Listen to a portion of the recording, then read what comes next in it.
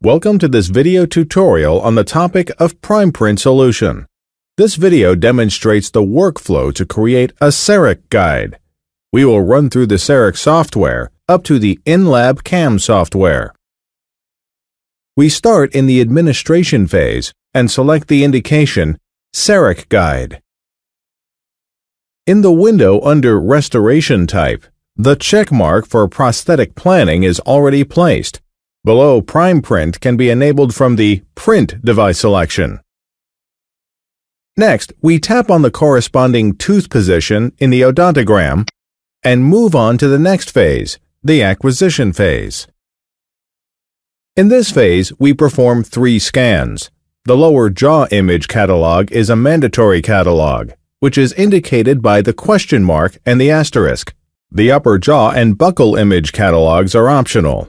In order to obtain a functional position of the prosthetic planning for the later implant planning, it is advantageous to also scan the opposing jaw and the buccal image catalog. For information on how to perform scans, please see our video tutorials with the following title: Full Jaw Scan or Partial Scan with PrimeScan. For our case, we perform all 3 scans and proceed with the model phase. All steps of the model phase are performed automatically by the CEREC software. Modifications can be performed if needed. In our case, we switch directly to the next phase, the design phase. Now we see the initial design proposal of the CEREC software. The prosthetic planning can be modified with the tool palette and is transferred with the export data into the CCAT implant software. There it is used for optimal planning of the implant position in relation to the prosthetics. We take a look at the prosthetic planning and proceed with the next step, Export, Import.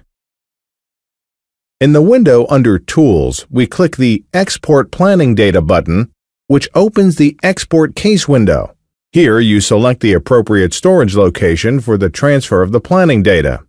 This can be a connected storage medium or a data transfer folder in your own network. In our case, the exported data is imported into the CCAT implant software, so we need the file format SIXD. If you want to export to Galileo's implant, you have to select the file format SSI via the drop-down menu. We click on Export and would normally proceed with the Codexis for software. Since this video focuses on the workflow from the CEREC software up to the inLab CAM software, we skip the implant planning part in the CCAT implant software. Detailed information about implant planning is available in Part 2 of a tutorial series on the topic of digital chairside implant workflow.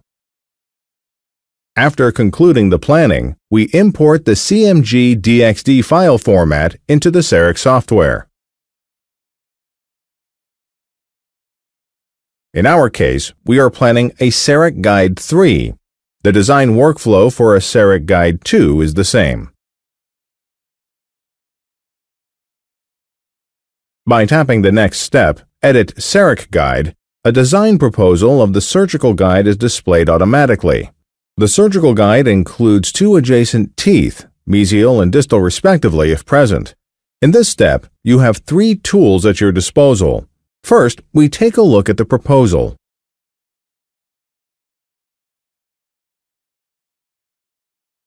The surgical guide sleeve is colored in red, as can be easily seen.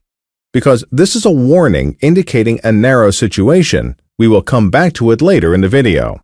First of all, we enable the Adapt Seating Area tool. Here, 3 options are available. The option Select allows you to mark complete areas and lengthen or shorten the surgical guide seating area. For our demonstration, we extend in the mesial direction. Starting at the surgical guide, we mark the area to be lengthened either by holding the left mouse button down or via the touch function. By tapping Apply, the surgical guide is extended. We switch to the last option, Remove. This tool allows you to remove areas in a circular manner. The radius can additionally be adjusted with the slider. For demonstration purposes, we will slightly reduce the surgical guide.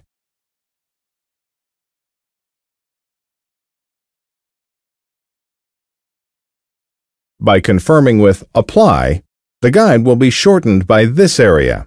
Next, we switch to the Adapt Support Geometry tool. The slider allows you to decrease or increase the support geometry radius.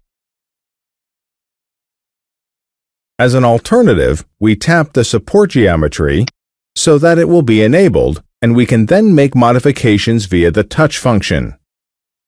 The last tool in this step allows you to place inspection windows. To begin with, we place two windows proximal to the surgical guide sleeve respectively. This can be of advantage in narrow spaces. In our case, this has made the warning disappear. An additional window in the premolar area helps with checking the final seat of the surgical guide in the patient's mouth.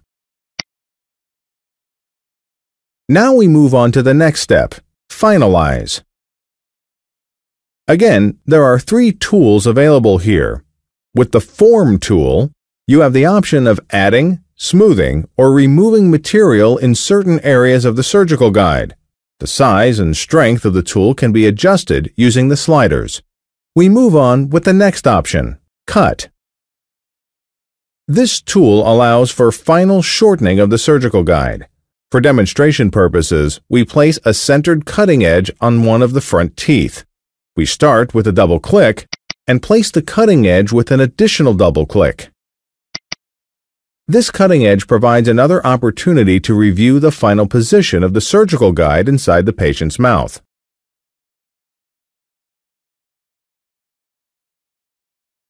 When enabling the third tool, it is possible to have the guide recalculated if necessary. Before moving to the last phase, the manufacture phase, we will look at another CEREC guide case with multiple implant positions.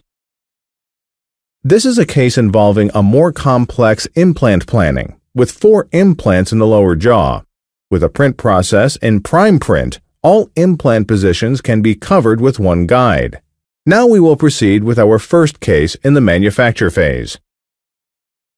In this phase, we look at our surgical guide again and have selected the Export to inLab CAM to transmit the surgical guide.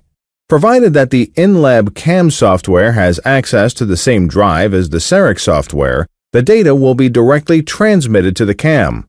If this is not the case, the data can be imported in the inLab CAM software with a storage medium. After the inLab CAM software is opened, all cases previously transmitted are displayed, and the CEREC guide job is already selected.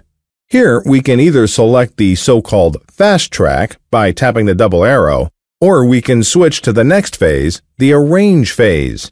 Fast track will take you directly to the last phase, produce. In this case, the inLab CAM software automatically positions and orients the print object on the build platform and also defines the support structure automatically. Detailed information about the inLab CAM software can be found in a different video tutorial. We click on the double arrow and can finally modify the detail level in the window under Production Options and analyze the print object with the Analyzing tools. To start printing, we tap the green area labeled Start Production.